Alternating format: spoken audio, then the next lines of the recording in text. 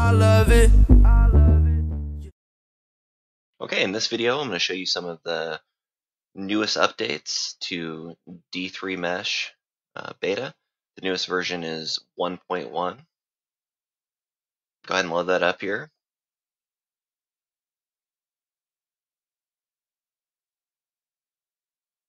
Okay, the first prompt here is to open Meshmixer. So let's go ahead and do that. We could have done it from this button right here, but you can also do it this other way. So now that it's open, try again. Okay, now we're good to go. This is just an overview of basically what some of the new features are. So we'll just quickly go through that, and then in a couple other videos, we'll go through things in a bit more detail. So the first thing is, let's just go through the newest model builder. And the thing is, with model builder, it doesn't need to be obviously any type of dentition. It can be a dentulous. That's just fine. This was a scanned stone model, and only reason I'm bringing this one is to kind of show you the auto align feature. I know it's a bit weird and probably people are a bit confused about it, but this is a pretty good case of how it's intended to be used. So it's upright and kind of weird like this, and I already know, it's not the correct orientation to get this thing going. So just go ahead and click that.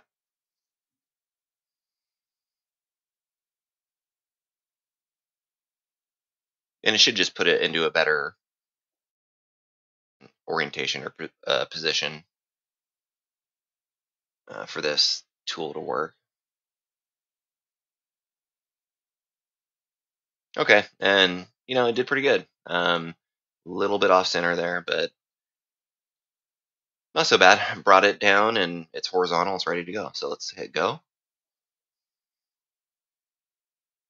First thing you'll notice is there is some references now. So it says anterior pointing downwards.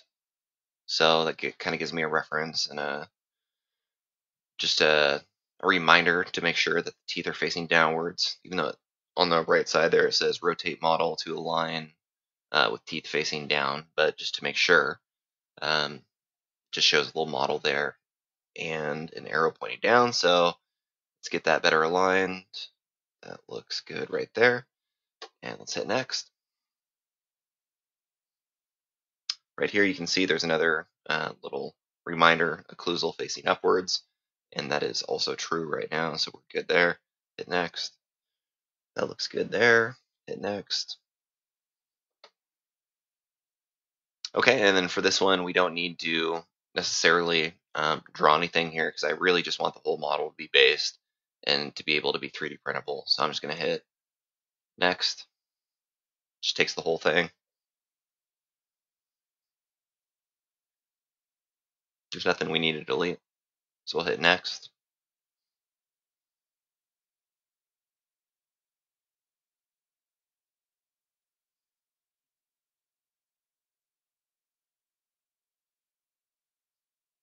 Okay, so we'll just do a standard base height and standard wall thickness. 2.8, just go.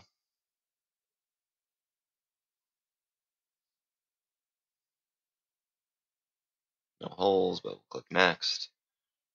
Now it's going to hollow.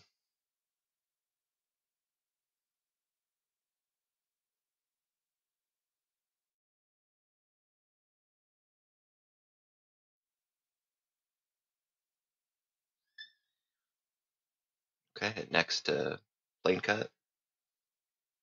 And there we go. We got our typical normal model. But this time there's a couple more options. We can try to print vertical, again, experimental.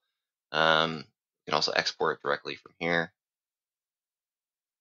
Let's try the print vertical. You'll kind of see what it does. I mean, literally, as long as you have the orientation correct and you have it facing downwards and it's lined up pretty well, it should just rotate the model and plane cut the base and get it into a good vertical printing position. So if you don't have much room back here, you may want to add that before you get started. But anyway, check it out and kind of see what I'm talking about here.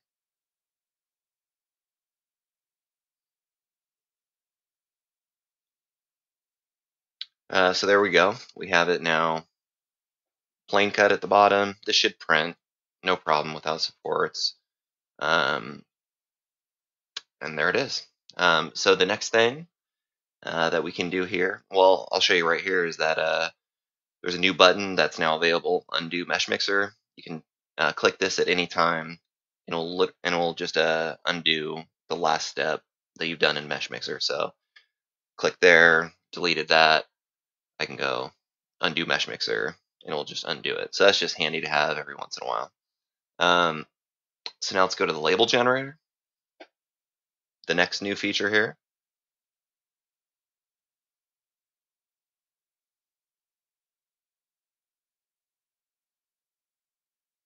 Call this Grandma's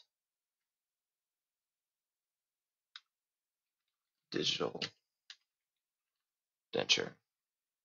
It's a lot of text. Probably shouldn't have done that, but we'll go ahead. And then prompt says, after accepting the mouse or accepting this prompt, basically the application will take control of the mouse. So just hit spacebar and just wait. Kind of does some things on its own.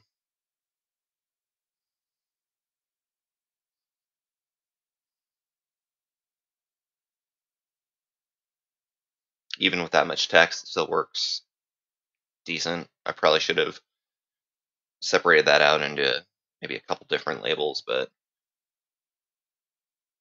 still works.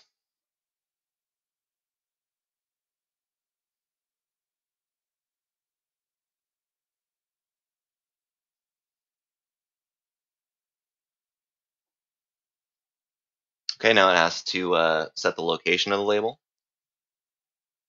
I'm going to go ahead and just pop it on the inside here.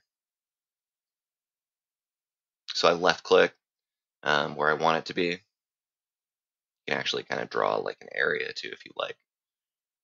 Next.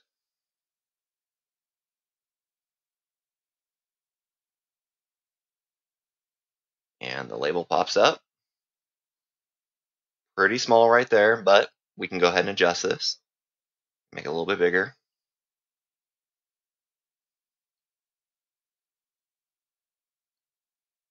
I think that should be fine for printing. We should be able to read that, no problem. And the nice thing is, I mean, you can pretty much move this around onto any surface. Sorry,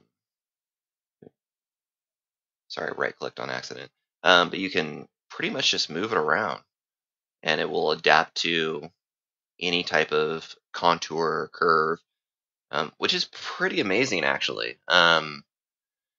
It's tough to add text to a surface that's not flat or perfectly round or something like that. So this is actually pretty cool.